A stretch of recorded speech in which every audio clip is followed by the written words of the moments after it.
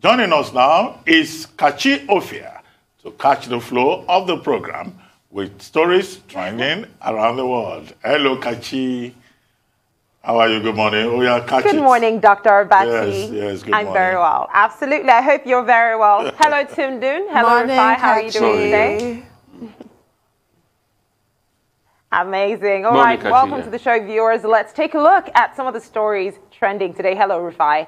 Beginning with Hafsat Ganduje, the wife of the governor of Kano State, Abdullahi Ganduje, shunning an invitation extended to her by the anti-graft agency, the Economic and Financial Crimes Commission, to report for questioning last week over a bribery and land fraud case reported by her own son, her eldest son, Abdualzeez Ganduje. Now, the matter pertains to corruptly using family access to power for private enrichment.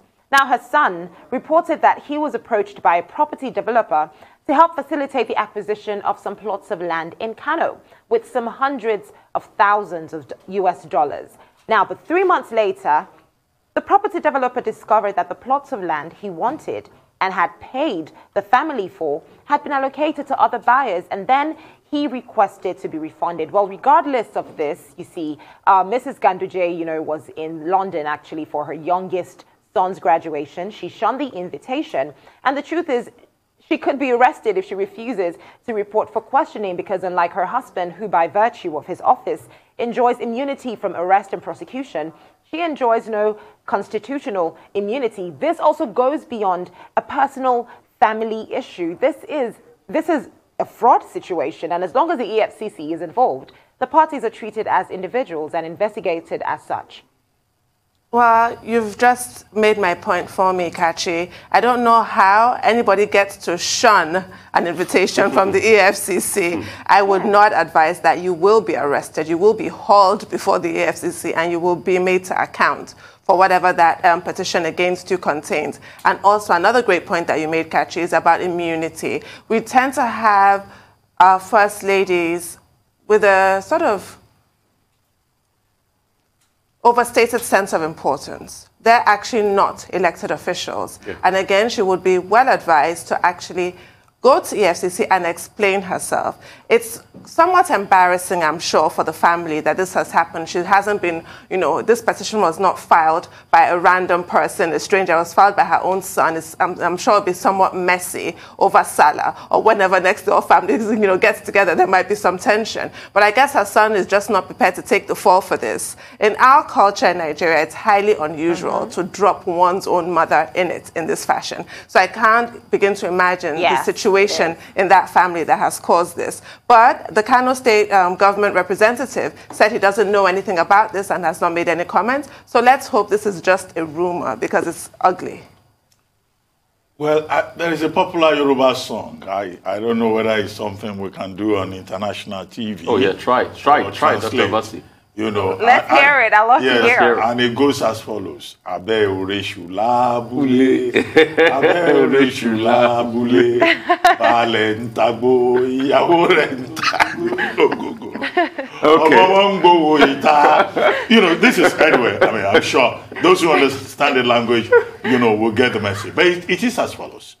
The governor himself had been previously accused of corruption. Well, that was not eventually proven, but in Nigeria, he's popularly known as Gandola. Now, within the same family, you have the wife now being accused of making away with money that was paid into her account by her own son. The amount we're told is 35 million. Okay, where did the son himself, Abdualzeez, where did he get the money from? This money was meant as some kind of facilitation commission.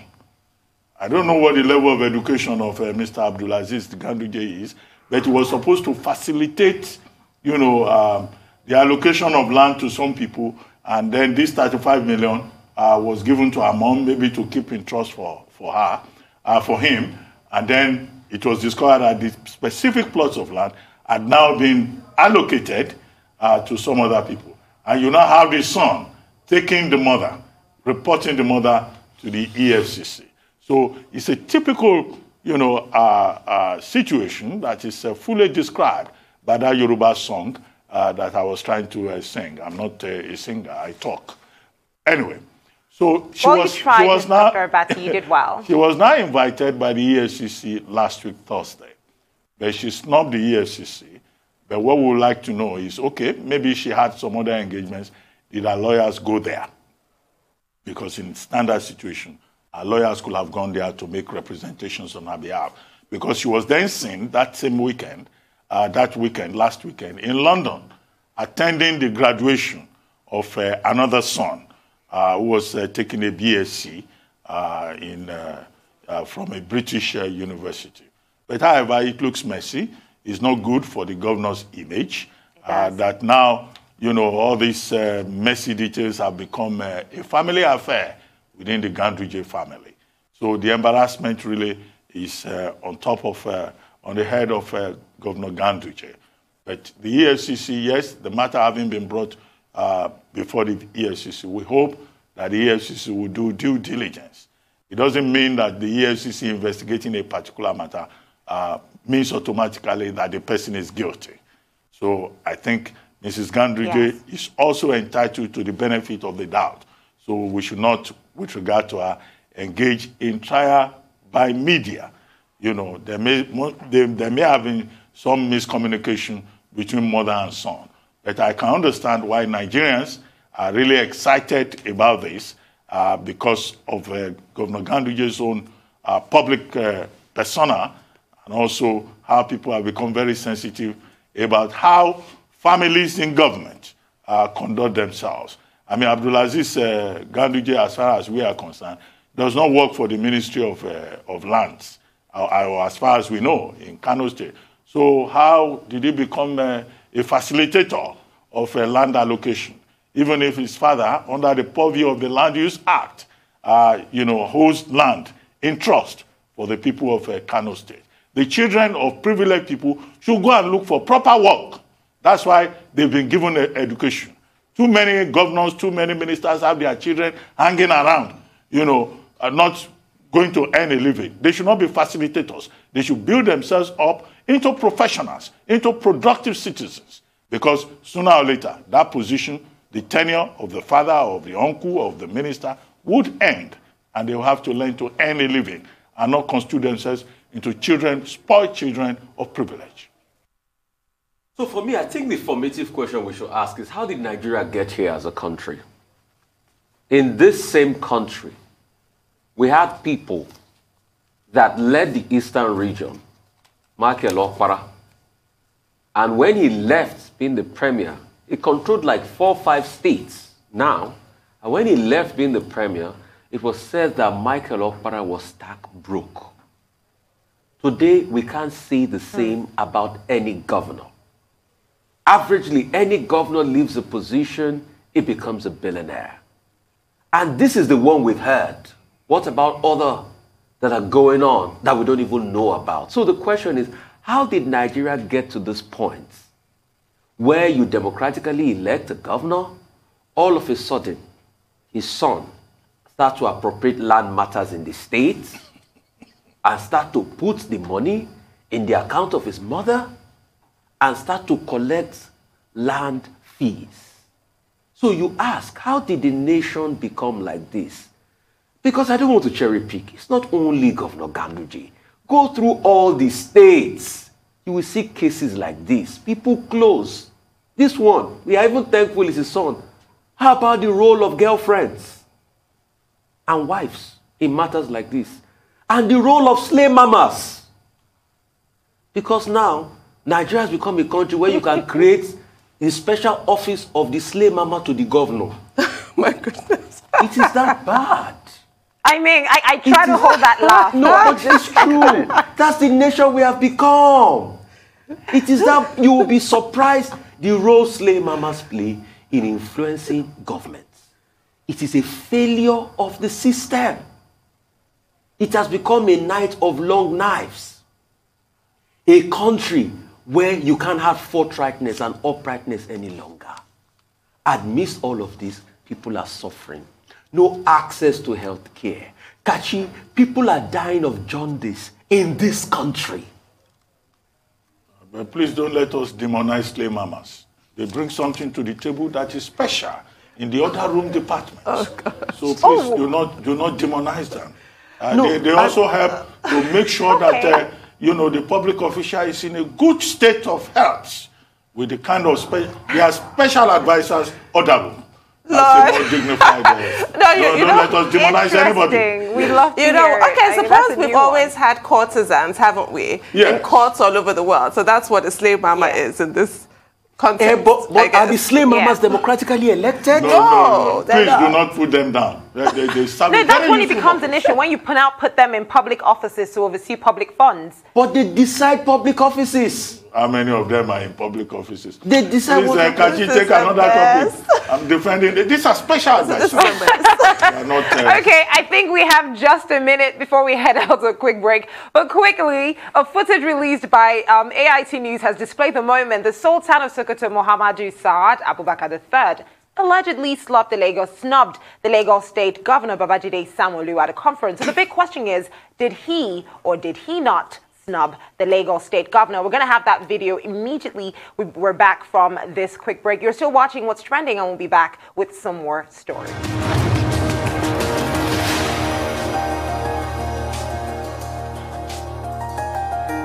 You're welcome back to the morning show here on the Your Eyes News channel. We're still on What's Trending, speaking about the alleged snub that happened between the Sultan of Sokoto and the Lagos State Governor Babajide Sanwo-Olu. Now, this event happened during the 2021 Leadership Conference and Awards, where the Sultan of Sokoto was seen exchanging pleasantries with dignitaries and the Vice President, Yemi Osinbajo. Now, when the Sultan of Sokoto reaches out to, other people, he's seen shaking hands, but when it comes to the turn of the governor, that's Governor Sanwo-Olu, he refused to exchange a pleasantry with the governor, despite Governor Babajide Sanwo-Olu stretching out his fist, which also has been seen as the normal greeting, since the coronavirus pandemic. Well, this video has elicited various reactions online, as many gave it different interpretations. Now, like I said, there's been various reactions to this. Some people believe there was no snub at all, and this was just a royal greeting. Others say this may be related to the state value-added tax, that's the VAT bill, which is now law in Lagos State. Some others still believe that it could be related to the recent signing of the controversial, anti-grazing bills into law. And many northern leaders have frowned at the signing of the bill into law. That's by Governor Wike of Rivers State and Sanwo-Olu, who followed suit. In fact, Ogun State just passed their first and second reading as well. So they believe that this is just going to put the northern region in a financial distressed position and a disadvantaged position as well. Thanks for that, Kachi, because I was actually wondering what reason would the Sultan of Sokoto have to snub the governor of Lagos? So you've given me some options, but I do hope that that's not the case. However, I suspect that it might be the case, because since the story has gone viral, there has been no statement from the Sultan of Sokoto. And I would imagine that if no snub actually happened, the Sultan of Sokoto will be quick to, dispel that speculation. Silence speaks volumes. Well, pictures and images also speak volumes. So maybe it's on the basis of that, people will say, the Sultan shook hands with other people, he didn't shake hands with others. But, we don't really know what probably transpired. It happens, when you interact with people in a moment, there is a variety in terms of response. That sign by the governor of Lagos State is like saying Rankadede, sir. And do we know whether His Eminence said one or two things like, "Oh, governor, how are you?" and all that. And then for a moment, he probably, didn't shake his hands. But people are making capital out of it because they say, "Oh, why will he shake other people's hands?" and all that, which is ironic at a time when, in fact, we should be saying that the Sultan, His Eminence, should not even shake anybody's hands at all in the context of COVID-19. You could see, it's like there's some conversation between the two of them right there on the screen. The governor of Lagos State is a gentleman. He's a very respectful person, very polite. Yes. And His Eminence, the Sultan of Sokoto, the 20th Sultan of Sokoto, Muhammad Saad Abubakar III, is also a gentleman, a bridge builder, a man who has been promoting the cause of peace and solidarity and connections across communities. Nigerians like to interpret everything. Social media has turned everybody into a 4-minute intellectual. You know, there's nothing that Nigerians cannot analyze once they have access to, you know, one miserable 10,000 naira phone, and it's a smartphone. Oh, every picture is subjected to opinions, including opinions by persons who do not even understand what they are talking about. So I think we should restrain ourselves from trying to make a big capital out of this, or trying to cause any kind of, rift between Lagos and, the caliphate. I don't think there is a problem there. I really don't think so, from the little that I know about the two leaders involved. At this point in time, Kachi, in our national life, this is not the time for snobbery. We all must come together, because the issues facing us is much bigger than those issues that want to divide us. So we must come together. A picture is worth 1,000 words. I'll put that caveat. And when you see the reaction of the governor, it tells it all. But even if there was snobbery or no snobbery, we need to come together. Please, across board, we need to come together. We have issues of open grazing facing us. You're right. We have so many issues of banditry and insecurity in general. And Lagos will work with Sokoto. Sokoto will work with Kwara. Kwara will work with Ekiti. That's how we can build a stronger nation. But the governor's reaction was epic. He felt let down, no? Kachi, let's look at that video. Which is why that should be addressed. He felt let down, no? I think he's old. Because he even opened his mouth. There's something in Yoruba they call Yanu. Yeah, you open your mouth. It should be addressed. So I think both of them should settle things out. If this is making the rounds, they should reach out to each other and bring about peace and unity. But trust me, that the governor's momentary action was that of surprise, that And you know that's a very Yoruba expression. I'm shocked. And at the same breath, he shook somebody else. It's not okay. It's not okay. It doesn't look well. It's simply but not please, okay. Yeah, let's all close round. Well, let's quickly take a look at our final story before we have to head out today. Now, following alleged members of the indigenous people of Biafra's Eastern Security Network, ESN, reportedly attacking a school in Imo State earlier this week, stopping students from writing their junior secondary school examination, and also setting motorcycles belonging to staff and students on fire. Now, the leaders within the camp have come out to distance themselves from this attack, saying that they believe there are certain people staging sit-at-home orders in various parts of the eastern region without their consent, and as such, they have nothing to do with this. Now, the whole idea of the sit-at-home order was, pulled together to support the release of their arrested leader, that's Nnamdi Kanu, a former chairman as well of the National Human Rights Commission, Professor Chidi Odinkalu, has actually described this acts of some IPOB militants, or alleged IPOB militants now, who invaded this school as just complete madness. In fact, reactions to this sit-at-home order in general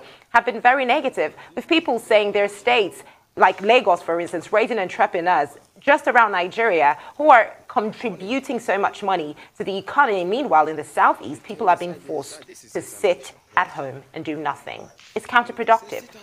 It really is. And it makes my point for me about the previous story. When a story makes the rounds, you must quickly clarify.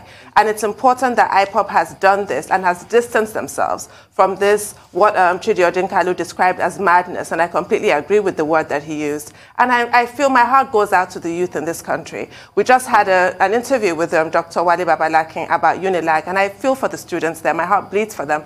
You look at what's going on in the north with kidnappers and killers stopping students going to school. And then in the east, you have this, I don't know what they are, some group that's gone off on a tangent of their own, causing this kind of mayhem, stopping them from sitting a national exam, and then vandalizing their property, their bicycles and what have you, were set ablaze. It's sheer wickedness. Well, it's good that Emma Powerful, consistently says IPOB stands for equity and justice, even if, that particular body has been outlawed by the Nigerian government. And as this stands, IPOB has distanced itself from this assault on this secondary school in Njube, in Njaga, local government area of is it Abia State? Imo State, in Imo State, because it doesn't make sense. Imo, yeah. Anybody at all, you know, should not put students in such perilous situation. These are students writing their, you know, final year examinations, school certificate leaving examination, only for them to be put in this kind of difficult situation. We hope that the West African Examinations Council, seeing that this was, you know, a force majeure, will reorganize that exam, maybe find a way of making sure that those students do not lose out, you know, from that particular exam that they were denied the opportunity to take. They shouldn't suffer for something that is entirely beyond their control. That, for me, is a big issue. And as regards IPOB, IPOB may have distanced itself from this, but in neighboring Anambra State, Governor Willie Obiano, you know, this week led a protest against IPOB because of the sit-at-home order, every Monday sit-at-home order. And the governor was saying, in fact, anybody that does not open his or her shop will be sanctioned by the state. So this is the situation in which we have found ourselves. But what is responsible for all of this? Injustice in Nigeria, disaffection in Nigeria, protests by, you know, aggrieved persons. And that's the big picture that government must look at, both at the national and the subnational level. Why? What do we need to do to have a country where people will not be engaging in this kind of disruptive behavior, burning down classrooms, kidnapping students, constituting themselves into enemies of education? We talk about Boko Haram in the north, as it is. We're beginning to develop another version of Boko Haram in the south. I will be going to schools to disrupt school activities. That's a sad story of a country that says it has a huge collection of diamonds and would like to compete in the future. So for me,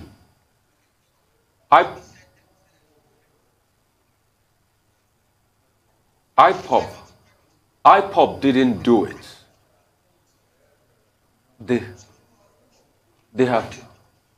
They have come out to say they didn't do it. IPOB has come out to say they didn't do it. The question is, then who did it? We can't live in a country where some group somewhere will come and disrupt examinations of our students. We must find those that did that and bring them to book. I am scared at the systemic attack on education all over the country. Something needs to be done. It is not a good omen. Absolutely. Yeah. Well, thank you very much, Kachi. But just before we go, I'd like to draw your attention to a message that was just sent to me by the Commissioner of Information, Lagos State, Benga Motosho, and it is titled Video. Sultan did not snub Governor Sanwo-Olu, and you know, the statement goes on and on.